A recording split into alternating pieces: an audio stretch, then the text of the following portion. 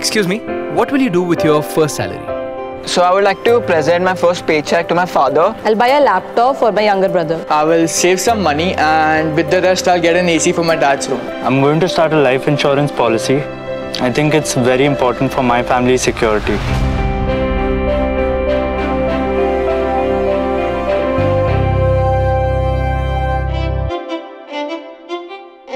We're delighted to welcome you to this session of the 15th Jaipur Literature Festival protected by Tetol. Banega Swasth India. The session is presented by LIC. It's a pleasure to present today Jai Jawan, Jai Kisan, the Cornerstones, Kulpreet Yadav, Shiv Aroor, Kota Neelima and Namita Waikar in conversation. The soldier and the farmer, together, they uphold the cornerstones of society and nation. Writer Kulpreet Yadav's latest book, The Battle of Rezang is a retelling of a courageous true story of 120 Indian soldiers who faced 5,000 Chinese troops in 1962. Author Shiv Aroor's co-written book, India's Most Fearless, is a riveting account of the extreme bravery and selflessness shown by military personnel on a daily basis in the line of duty. Writer, translator, and managing editor at the People's Archive of Rural India, Namita Waikar's novel, The Long March, explores the continued fallout of the Indian agrarian crisis. Author, researcher, and political commentator, Kota Neelima's work specializes in rural distress, gender and condition of women farmers, farmer suicides, and peripheries of democratic societies. Together, they explore the multi-layered paradoxes and challenges faced by these two groups that are inherent to the functioning of the country. Kulpreet Yadav is the author of 14 books and 3 screenplays of short films. An ex-army officer, Yadav also an actor, filmmaker, and entrepreneur. He divides his time between Delhi and Mumbai, and his latest book, The Battle of Rezang, has been published by Penguin India. Shiv Aroor is executive editor and anchor with India Today TV and founder of Flipfist, one of India's first digital platforms dedicated to defense and military news. A journalist for 19 years, he has reported from conflict zones in the subcontinent and abroad, winning awards for his work covering the Libyan War in 2011.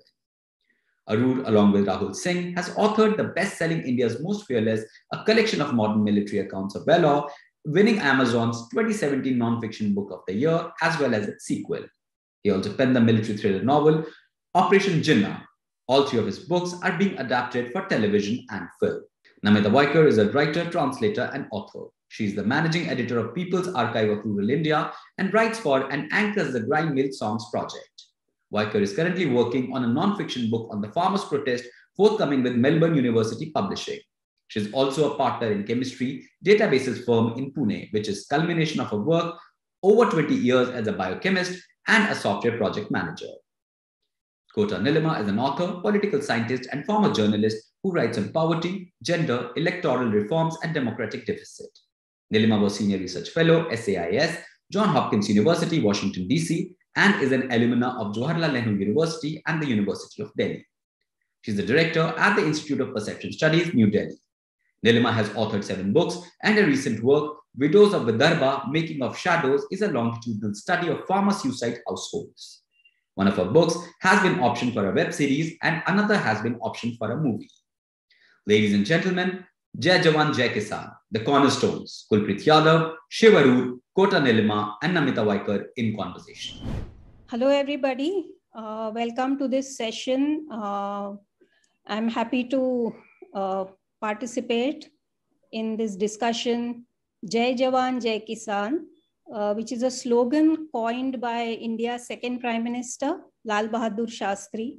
And he done that to enthuse the soldiers and the farmers of this nation when we were at war with our neighbor with Pakistan in 1965. And at that time, our country was not self-sufficient in food production. We were dependent on imports. Now today, the situation is that we aspire to become a superpower. We have the second largest military in the world, and our food grain production during the last year reached a record 310 million tons. And yet our farmers were at Delhi's borders for over a year. They were stopped at the borders by the government from entering the capital. And why were they stopped? They were protesting against the farm laws for over a year.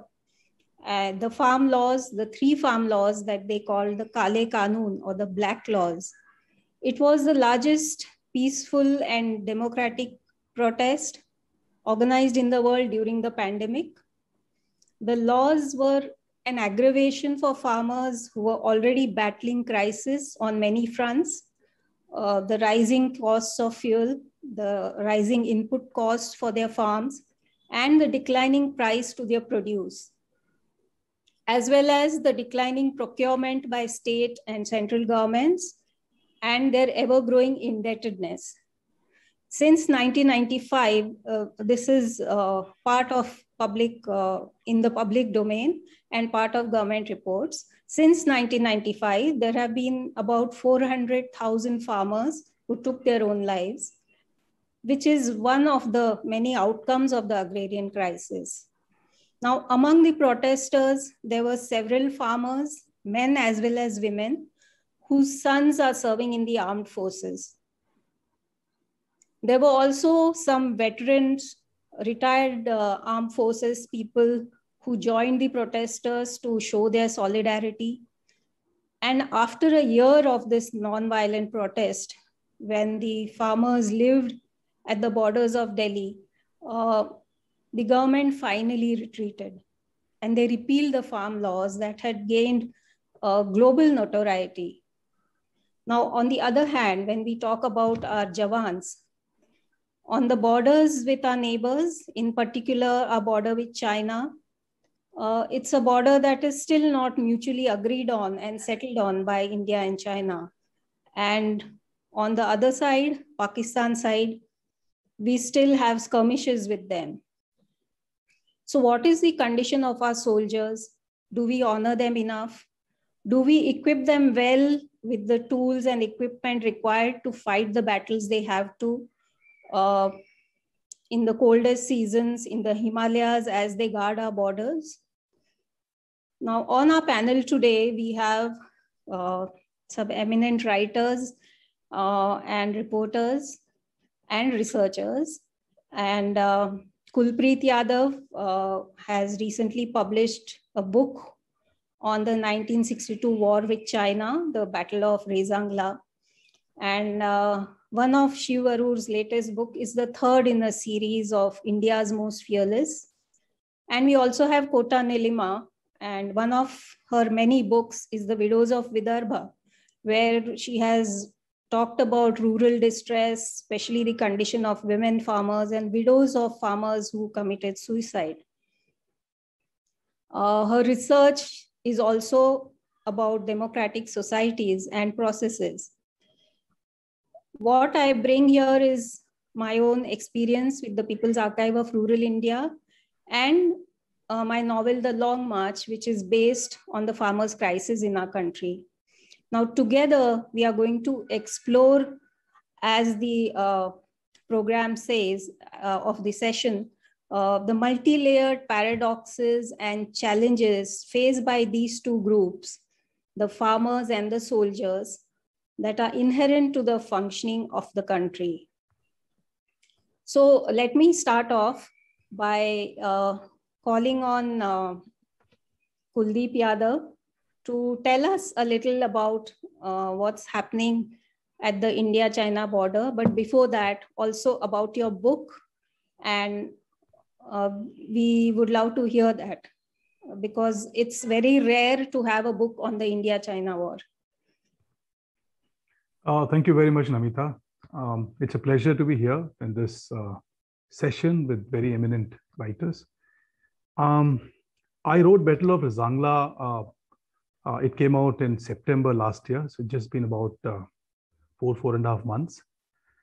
The reason that I wrote this book was because nobody wants to, as you said, very few books on 1962, people don't want to talk about it. 1965, of course, was a battle that India had done far better, and there are plenty of books.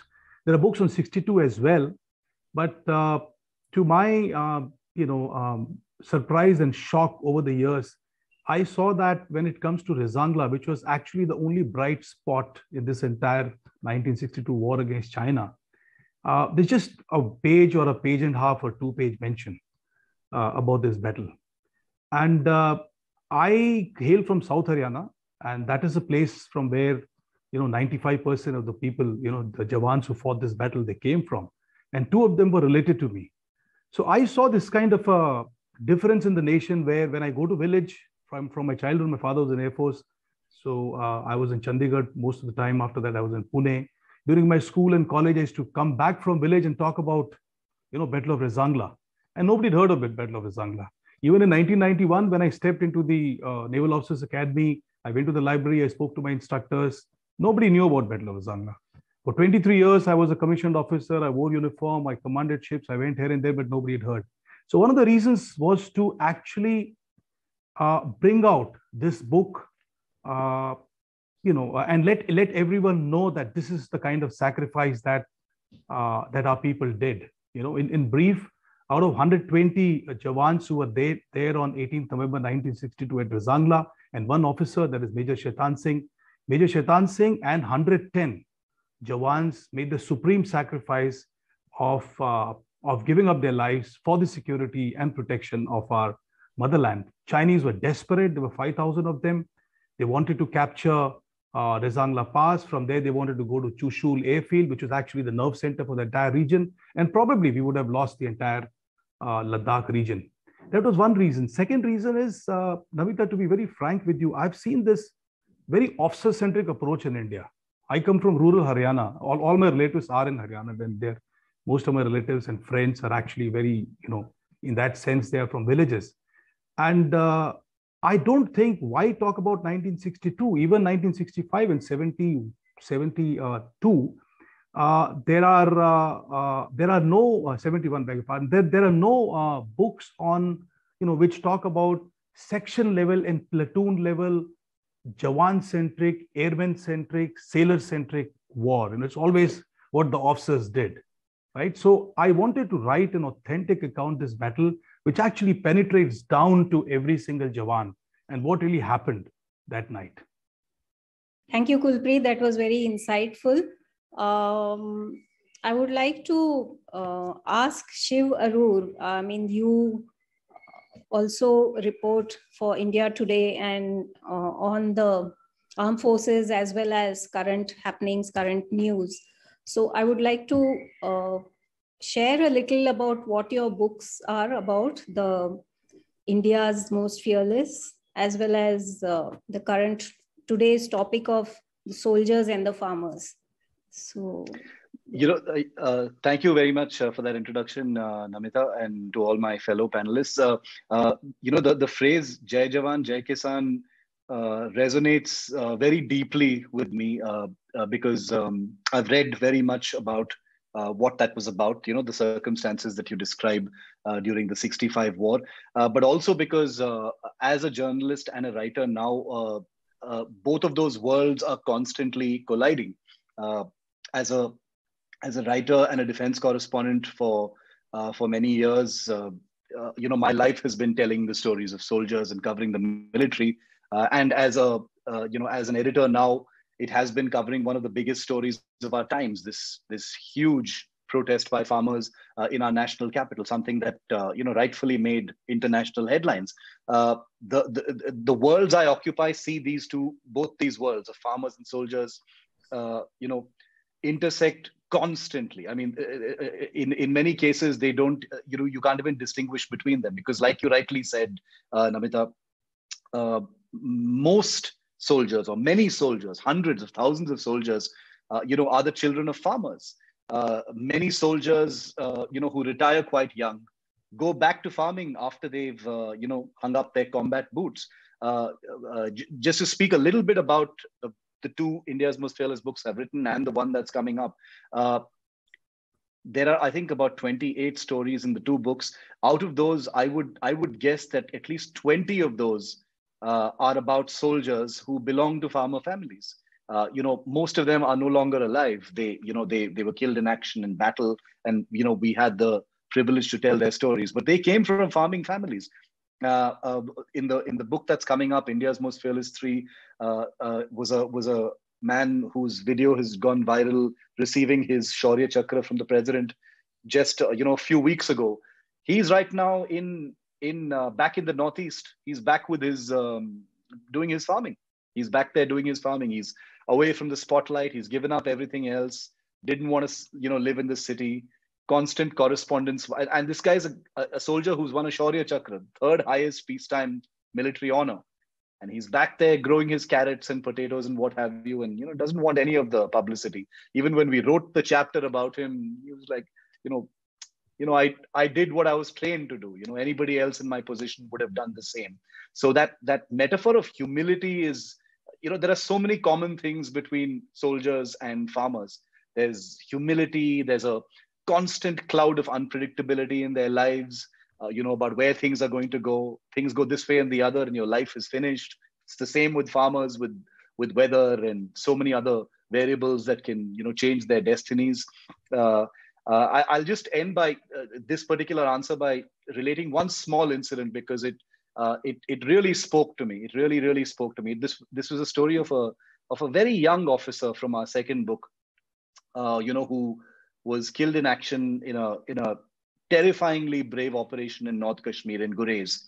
And his father, who's from Punjab, from border Punjab, farming family, they went to Gurez a few weeks later. And the people from his unit his father say, show me the place where my son fell. Show me that same place.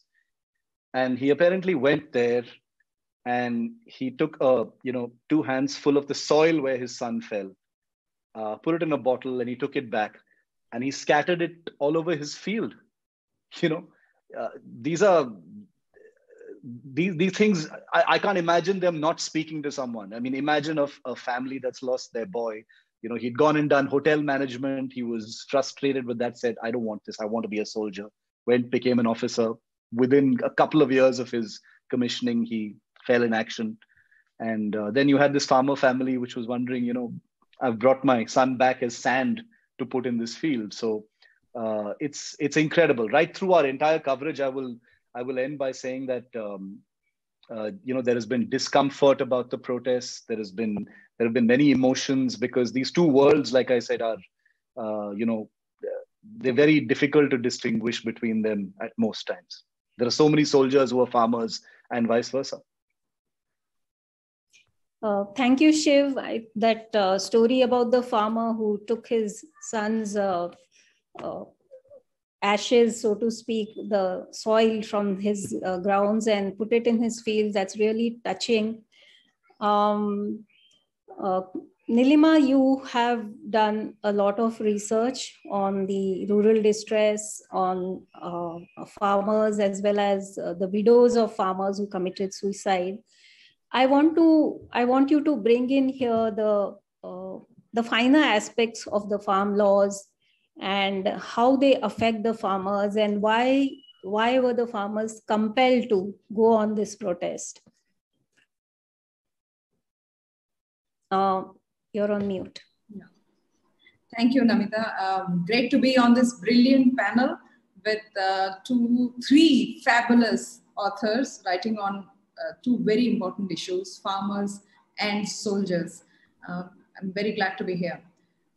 As you correctly said, I've been researching all my life about farmers, and I think that I haven't even crossed the halfway mark.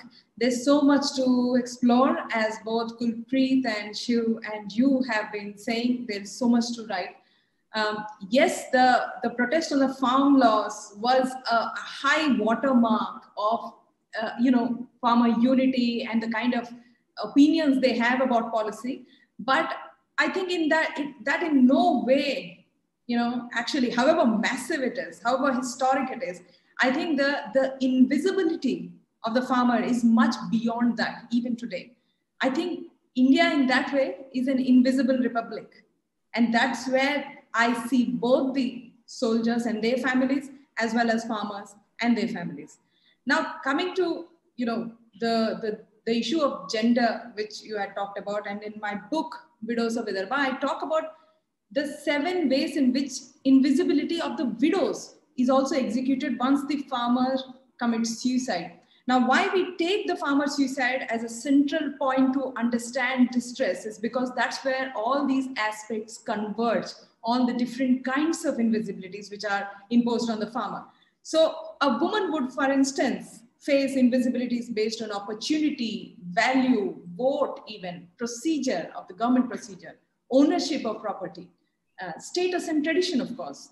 And not all of them are imposed just by society. A lot of that is also endorsed by the state, the governments.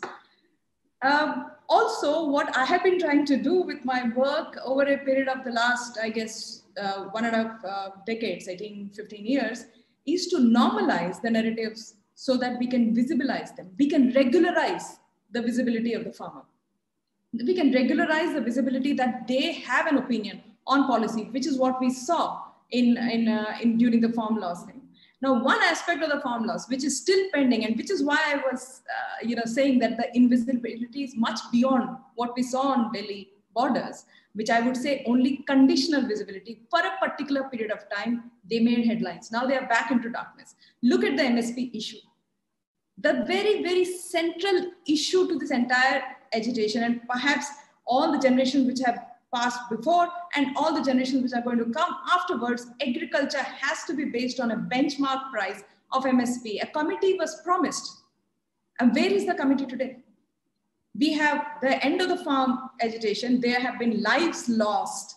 And when I remember the times, I mean, the few times which I spent with them, it was so tough for these people to live on the roads for almost a year, just outside the capital. And they were promised something which they believed, which was MSP. Where is that committee? Where is the assurance on MSP? What is the future? So are we saying they are pushed back into that invisibility from which they had come? No, that's one point which I wanted to make. And I totally agree with what Shiv had said. I think there are so many things common between the Jawan and the Kisan, and both come from the soil. The soldier is a different version of the farmer, I believe, and the farmer is a different version of the soldier. I think there is no difference on that. They serve the nation, and one on the border, one on the agricultural fields. But I think they differ only in one aspect, and that is when they die or in the manner in which they lay down their lives. A soldier becomes a martyr when he dies for the nation, and a farmer dies despite the nation. And this is the big difference. A farmer's suicide is despite all the promises of this nation has been making to the farmer, especially the poor, the small and marginal farmer. And his or her death is not even considered a suicide. In many cases, we all know how difficult it is to put that number, even for the farmer to turn into a statistic, is a struggle. And that's because a farmer's suicide looks bad, to the government. It makes the governments look bad. So that's where I think the Jawan and the Kisan, Barry, they lead lives dedicated to the nation, but when they die, one is a martyr, one is not even a number. Yeah, taking off on what you said, Kota Neelima, is what you talked about, how a farmer's death, suicide is invisible and it's just a number. I know that there is something called an eligible suicide, that is defined as which of the farmers who committed suicide will get compensation. I mean, their families would get compensation, and there are rules laid down for that. And this is totally in the hands of the police constable who goes there to survey, to find out, what is the condition, in whose name was the land title. If that farmer was working on a lease land for which he doesn't hold the title, he will not be getting the compensation. His family will not be getting compensation because he doesn't fall under the eligible suicide category. Secondly, I think you mentioned in quite detail about the invisibility of the farmers, and especially the women farmers. Most of them do not have land rights. They don't own the title of the land, even if we know that women perform over 70% of the work on farms. And as more and more men migrated to cities because farming became not profitable at all. In fact, it was loss making, and farmers have to look for other jobs to, make up for the money they lose in farming and go out to find new jobs in the cities, on construction sites, etc. So women are burdened with even more of the work that even the men used to do. So this aspect of the disparity between, how the men and women are treated where they are farmers, I want to extend it a little bit and talk about the disparity in the Jawans, where they are men as well as and women. Like very recently, NDA has started, opened up admissions for women. And we know that until very recently, women could only get short service commissions in the armed forces. So can you shed some light on that, Kulpreet? I mean, you have yourself been in the Navy and you have some experience, as well as Shiv, if you could add to that after Kulpreet. So so I think what you're trying to ask is the increased participation of women that has started now in the armed forces, starting with NDA. I really do not know whether I have the complete information right now or not, because I retired in 2014, which was quite some time back. Right. But I come from a generation where, when I was in academy, there were no women cadets, right? They started coming only later. So right. The training and the orientation and the ragda, what we call, the punishment, etc., were all very, very different than it happened, after the women started joining the armed forces. Anyway, the point that I'm trying to make is, I think it's a step in the right direction. And there are, of course, many international countries that we can look at for understanding how really we can dovetail the women's strengths and capabilities into our armed forces and make it a more cohesive, more equal armed forces. What really is happening on the ground, I'm afraid I really do not have that much information. I think Shiv would be the right person to talk about this. Yeah, Shiv. Yeah. Namita, it's a long road. There is so much that has not been done as far as women in the armed forces is concerned. This was actually a really hot story, and Kota might remember that 15 years ago, when there was a famous report in the mid 2000s about involving women more in the armed forces. When I think about that, it's actually funny, because we've come so way beyond that report now. Much more than what that report had recommended has actually been done. Women fighter pilots, women on frontline warships, women on maritime patrol aircraft as observers, women in many more of the Army's, arms unlike what they were barred from earlier. Of course, they're still not allowed in the actual frontline combat arms, which is an issue. But there is a huge amount left to do. They're there in the core of the military police. Their induction as women fighter pilots has been made, a permanent thing. It was an experiment until just a few months ago. It's now been made into a permanent scheme in the armed forces. So it's not like things haven't happened. Things have happened in the last, I think, since 2005, 2006 onwards. If you see, under both these governments, this is actually, one really good thing to see. In defense, actually, one of the good things to see is there is a lot of continuity in terms of policy decisions. You don't see the usual BJP Congress tu me over, more sort of frontline issues. You won't see people reversing policy decisions much in the defense forces, because there it takes a lot of a lot of mental capital and research and things like that. So women in the armed forces is one thing that, which is, it's a good thing that, all administrations have agreed on, actually pushing it through. But like I said, the road ahead is a vast one. There are sensitivities because there is also a huge mindset issue. Kulpreet sir would know that even better. There is a mindset issue within the armed forces. Namita said we've got the second largest, land fighting force in the world. We've got people from all over the country. Soldiers from the rural belt. There are real mindset changes. There are people who say, look, the armed forces is not a place to do gender experiments. There are actually people who will actually say that in workshops and sensitization events about putting more women into the armed forces. Then equally you will have people who say, but what about the cost of training? Because women will sort of run off and get pregnant, and then what happens to everything? So there are those extreme views also, and then there are suggestions, and I agree with these suggestions that look, create an open playing field. Let it be about merit. Let it be about ability. You create a benchmark for everyone. Whoever passes that, let it be. I mean, it's not like women are a new species on this planet.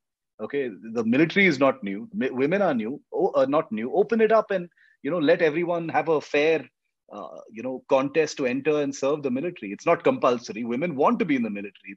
It's not something new, and they've done it for a long time. You see headlines from time to time about women in the Supreme Court, about permanent commission, about wanting to be in the combat arms. So it's a war. It's a fight. It's a battle daily for women.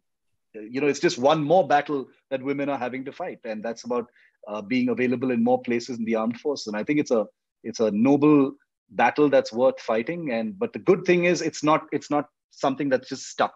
It's moving slowly, but it's moving. So I have faith in that. Yeah. Thank you, Shiv. That was very good, talking about how men and women have to compete, and women have to work harder to get to the position that men are in the military. And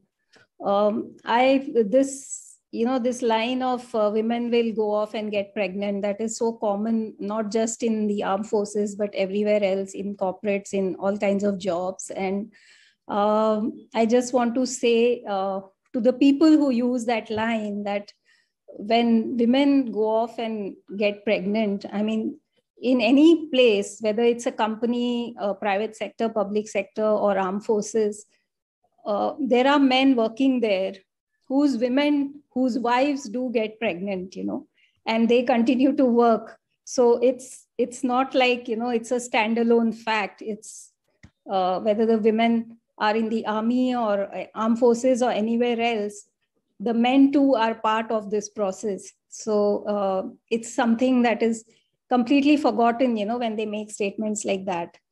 I want to come back to the 3 farm laws and speak a little about, the democratic culture of our country and how that has been changing, especially in the way the ordinances were made and the farm laws were passed in the parliament. And in fact, when the Prime Minister decided to repeal the farm laws, and then, he actually declared it on television and also said the farmers can now go home, as if that was like an absolute kind of a command. When the laws were repealed in Parliament as well, the process was as swift as the passing of the laws was. So, Neelima, can you speak a little about, the democratic process in our Parliament and how it's changing over the years, and how can we as citizens, tackle this or address this as citizens and as voters? Thank you, Namita. That was a fabulous question.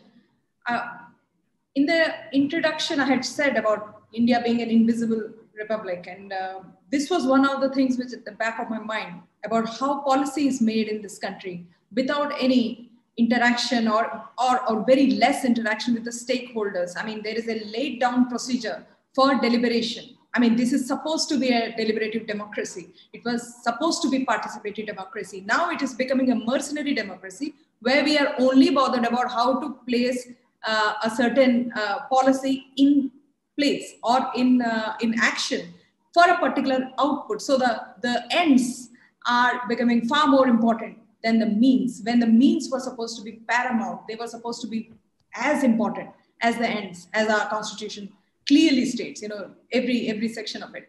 Now, here is one more issue which we must address. I mean, it's not about name calling or blame game or holding one government at fault or not the other, that kind of a thing. What I'm trying to say is, in fact, the pathways to power in this country have revealed to the political class at large that there is no need to tread the difficult but very necessary route of uplifting every citizen in the country. Instead, the political parties can attain power by merely addressing some sections and select their narrow agendas accordingly. See, that this is what makes actually the real people and the real issues invisible. Now, that's exactly what we saw during the entire, the process of consultation or the so-called consultation of the farm laws, the passing of the farm laws and the repeal. The entire thing actually shows that this very large segment, the 65%, was not even consulted before or consulted to that degree before these laws were put in place. Now, another important thing is about the kind of promises which are made, which is where I guess the role of the citizen comes, which is what you're trying to ask, that where do we play a role? Now, 2022 was supposed to be a very important year. This was the year when the central government promised that the farm incomes will double. Now, to a poor country like this, where a majority of the farmers are poor, small and marginal, that is a stupendous promise to double the farm incomes. Has it been done? No. Let me just give you one example. This is the National Statistical Survey Organization, 2019.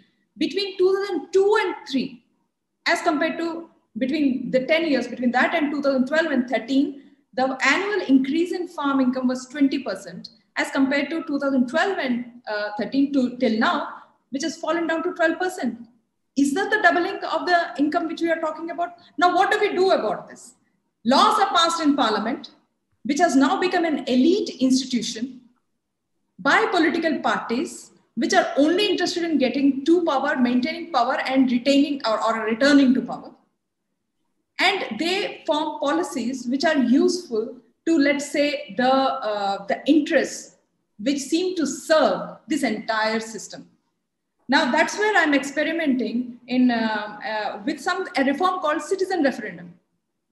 It is one way, one very small way of experimenting with local level governance, where we can have participatory governance, which is more in terms of understanding policies and voting on them after the policy has been made. Unfortunately, we should be doing it before, but governments take us by surprise, right? We don't get to know what policy is coming next, how will it be passed, and how much majority or minority, how will this all pan out, because there is no consultation. There is no way that a common citizen living in any part of the country will get to know that so and so policy is coming and this is what the consultation can be. So let's do it post facto. Okay, let's do it once the policy is made, but let's have a vote which is based on policy. Now, that's what I'm trying to experiment with in Hyderabad. It's one of the experiments which have kept to only the civic level, where we are doing this only on the municipal level, where we are voting on issues which directly concern residents of a very small area. So that, and all this is done in the framework of our constitutional values. So no divisive issue is taken up, no issue which potentially has an impact on, let's say, the agreed constitutional values. We do not take those issues up. So what do we take? Well, the facilities which are available, or those kind of things. So yeah, that's the one way the citizens can influence, I guess, policy. Yeah, thank you, Neelima. That is very comprehensively explained about the referendum that your research that you're working on. Shiv, would you like to comment on this? I can give you just 90 seconds. On what specific part, Namita? Sorry. What Neelima said about the way the farm laws were passed in Parliament, if you can comment on that. Okay, sure. Yeah. First of all, it's great to hear about Neelima's experiment. I think it's fabulous that something like that is happening in the real world. I can give you a journalist's perspective, about the way things actually happened, and that is that any substantial argument about the farm laws was completely lost in the noise. The reason I'm not going to comment directly on how it was passed and things like that is because we as journalists, and Kota knows this because she's been a journalist, were in the middle of the storm, and we were processing, multimedia noise from every side on a story that had become a kind of hurricane, like practically overnight, and therefore, if there was, there were voices of reason.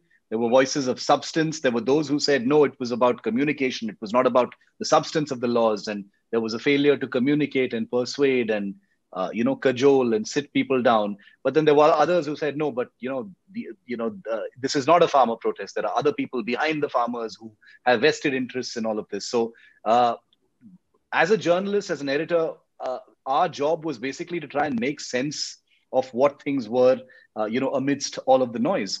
And I think at the end of the day, nothing actually really matters because those who had fought and defended the farm laws, all through it, which is the government, finally repealed them. And this is a country where elections have this big overhang in this country. Political compulsions in many ways drive so many things. So what are you ultimately left with? Are there convictions? Are you doing things for other reasons? Was there a failure to actually take citizens on board? And I think one of the metaphors that Kota used is so evocative, which is about invisibility. That is such a powerful and unignorable thing about both farmers and soldiers. So I think that's what I would say about it. Okay. Thank you so much, Shiv, and thanks a lot, Kulpreet, as well as Kota Neelima, for this very interesting discussion. I'm afraid we have to end this session now. It's the end of the time. I'll only add one thing to today's topic of Jai Jawan, Jai Kisan, and that is to bring out the Constitution of India, to add to it, and I would say Jai Samvidhan. So that's my last word. Thank you. Thank you. Thank you very much. Well said. Well said. Thank you very much. Thank you. Thank you. Thank you, Kulpreet Yadav, Shiv Aroor, Namita Waikar, and Kota Neelima for this fantastic session. The session is presented by LIC. Thank you all for watching and being such a great audience. Please stay logged on to continue to watch with us the series of exciting sessions featuring a stellar list of speakers that have been specially curated for you.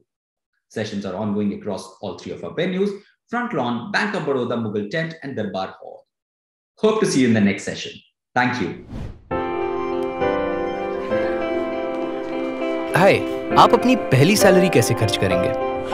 Definitely कुछ पैसे invest करना चाहूँगा। मैं अपने छोटे भाई के लिए स्मार्टफोन खरीदूंगी। मैं अपनी पहली सैलरी अपने पापा मम्मी को देना चाहूँगा। मुझे ट्रैवलिंग का बहुत शौक है। मैं लाइफ इंश्योरेंस पॉलिसी लूँगा क्योंकि वो मेरे और मेरी फैमिली की सिक्योरिटी के लिए ज़रूरी है।